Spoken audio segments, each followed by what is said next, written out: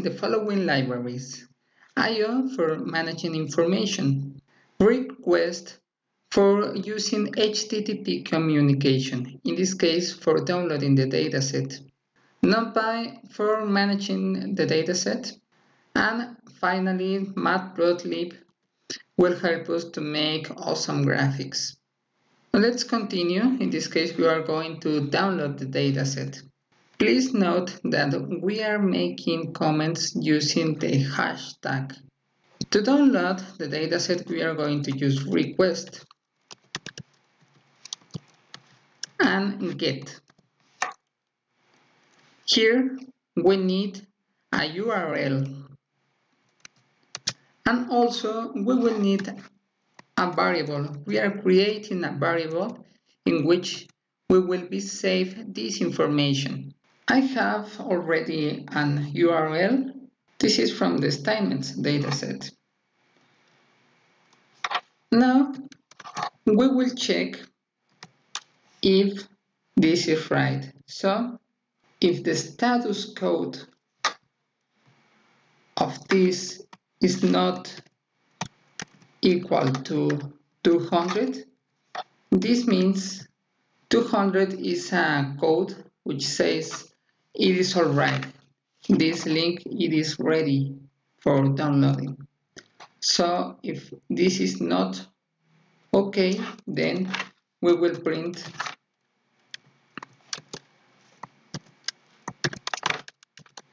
error downloading.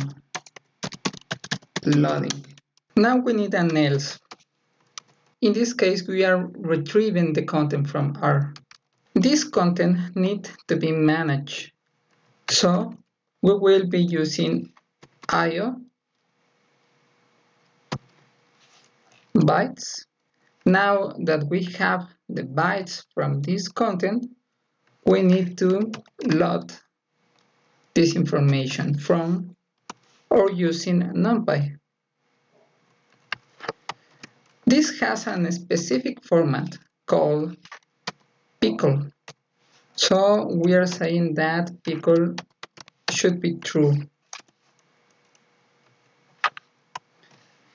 We are retrieving a specific variable called spikes times. So we are selecting that information inside this content. And finally, we are assigning this to a variable. Let's call it again. And that's all. This should be working. I have corrected this code because the variable was named spike.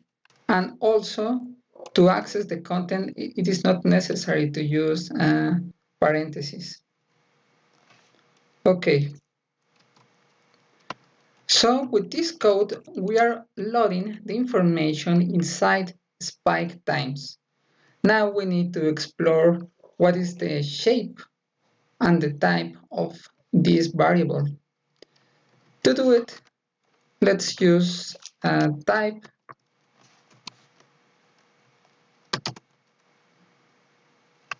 we can see that it is a NumPy array, and also we can use shape. Let's try something like this.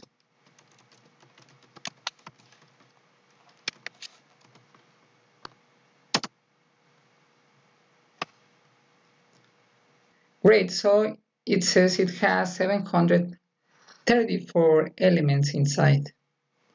Let's try to look for the first element and now the second one. We can see that it has a different shape. So let's try to do a for loop to dip into this idea. We need to consider a number of spikes or indexes that we are looking for. In this case, I will call it number of neurons. And we will just pick some of them. Let's see the first and maybe the second one, the third one, and why not the 100 index? And now let's see what is inside this index. So let's call it number inside. And here we will be using something called a slice from 0 to 4. We just want to see the first 4 elements inside. After this, we can do a for loop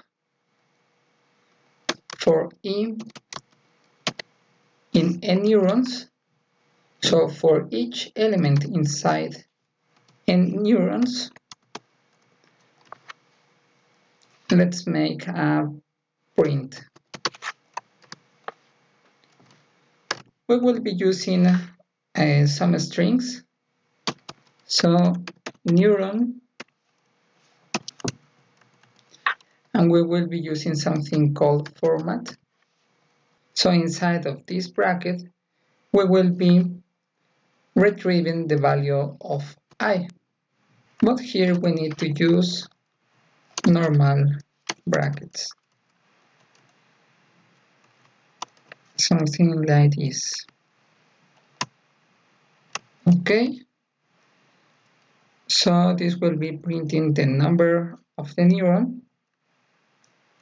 But we need more. So why not also printing what is inside this neuron? So let's see if we use spikes times, we use I, and we want the shape of this element, and also we want the first 4 elements inside. So again, we will be using spike times I, but now we will be using number of elements inside. In this case, we just want 4, the first 4 of them. Finally, we will be separating this print using something called sep and making a space. Okay, so we can notice that the neuron 0 has 826 elements, and also we can see the first 4 elements inside. Also about the neuron 1, neuron 2, and so on.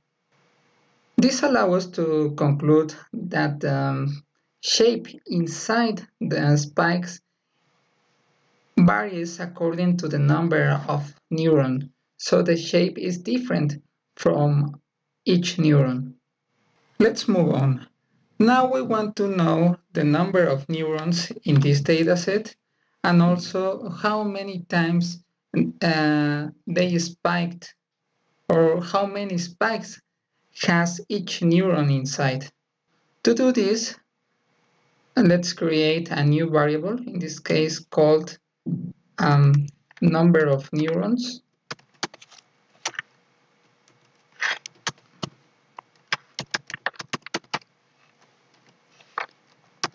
And we will be using the function called len to obtain the length of the, in this case of spikes time. Then we want to know how many spikes are inside each neuron. So let's call it number spikes per neuron. And here we will be using a special trick. First, let's use a for loop for each element in spikes times.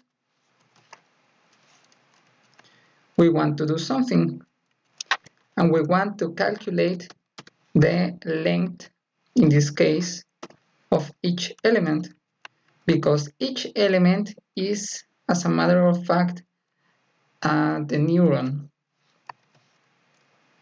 And we want to store this information inside this variable. So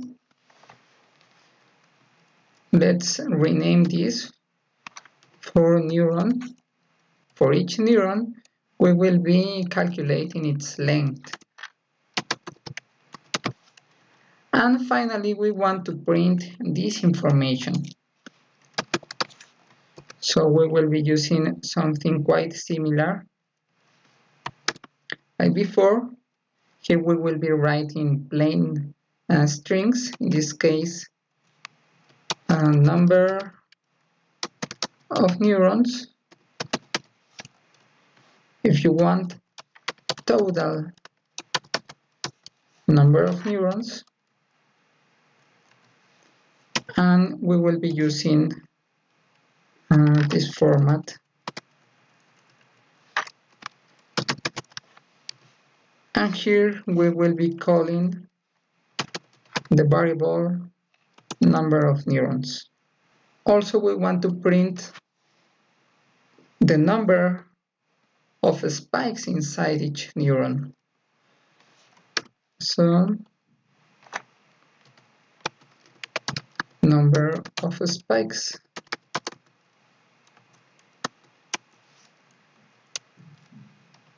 And let's use again this format.